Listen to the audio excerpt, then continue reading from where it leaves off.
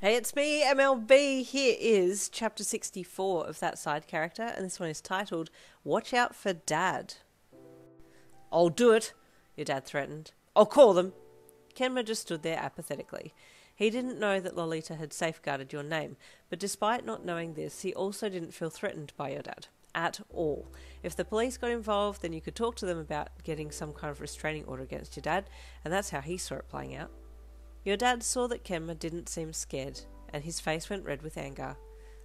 The absolute gall of kids these days, he seethed internally. Having nothing more to say to either the receptionist or Kenma, he gave both a rather curt goodbye, then left, storming off down the stairs by himself.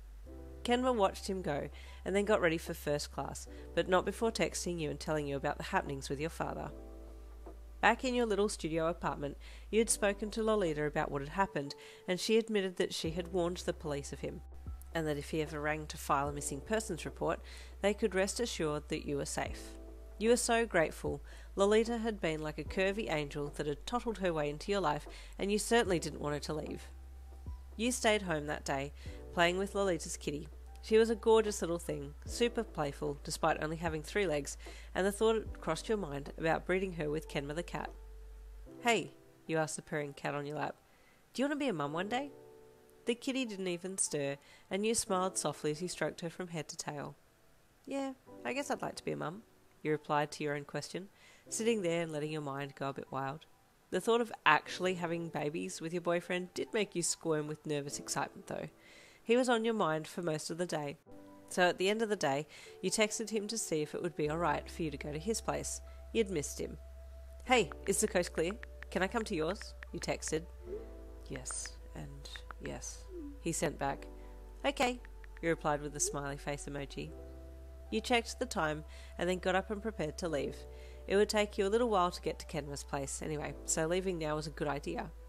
With one last goodbye to little Betty Boop, you left, happily making your way to the bus stop that would take you to Kenma's place. Your dad still hadn't given up and was back home fuming about this whole situation. He couldn't rely on the police to help, he couldn't rely on the school to give out any information, so his last resort was to prey on the classmates to ask if they knew anything. He knew around about what time school would finish, so he was back at the gates shortly after the final bell rang, waiting for some students to pass by.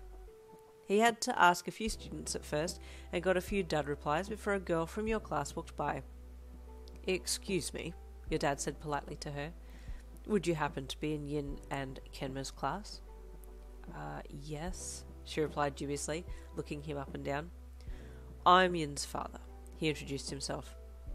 Yeah, she replied again, not knowing where this was going. I'm trying to get in contact with my daughter, but it appears that her phone is off and I've been told that she wasn't at school today. I'm concerned, he said, with as much worry in his voice as he could muster. Yeah, the girl replied again, still not completely on board with this. So far his story was checking out, because she knew that you hadn't been in class that day. It had given her more time to check out Kenma, without you being around. She was the one who had been interested in him. Would you know where Kenma lives? I know they're dating, your dad stated. I think she might be at his place. This piece of information really ticked the female classmate off, and she scowled at him. Yeah, I do actually. He lives just up the road here. She pointed in the direction of his house. If she's going to be anywhere, it'll be at his place, and who knows what they'd be getting up to, she added, just to add fuel to the fire that was already raging underneath your father. He scowled back at her, but nodded his thanks. Thank you very much, I'll go and get her now. She nodded, still pissed at the thought that you and Kenma might be under the sheets together, but also happy that if that were the case, then you were going to get your ass handed to you by your father once he got there. Satisfied that she had totally screwed up your afternoon, she turned and headed happily down the street towards her own home. A good half hour later, you hopped off the bus and skipped down to Kenma's house, not seeing your father hiding nearby. He had been scouting out the houses and had pretty much nailed which one belonged to Kenma's family, because it was the only one that hadn't had people come to it. Sure, he could have been wrong, but he was across the road and had a clear view of all 5 houses, so if Kenma or you left the house, then he would see, so you can imagine his surprise when he saw you walking down the street towards Kenma's house. He thought that you'd been there already. Wait, where's she been if she's not been at Kenma's house? This confused him. But he had your location now, so waited for you to go inside and get comfortable for a bit before he went to ring the doorbell. If no one answered, then he'd just wait until a parent came home and stopped them at the door to their own house. Kenma came down from his room and let you in, and you shared a hug and a kiss before going upstairs to chill together. You had missed Kenma the cat too, so spent a little time playing with him before asking your boyfriend about the day. Uh-oh, spaghetti-o, but I've just seen the title of the next chapter and it's Beware Guardian Lolita and Her Wrath, so it's going to be a good one. I'll see you tomorrow.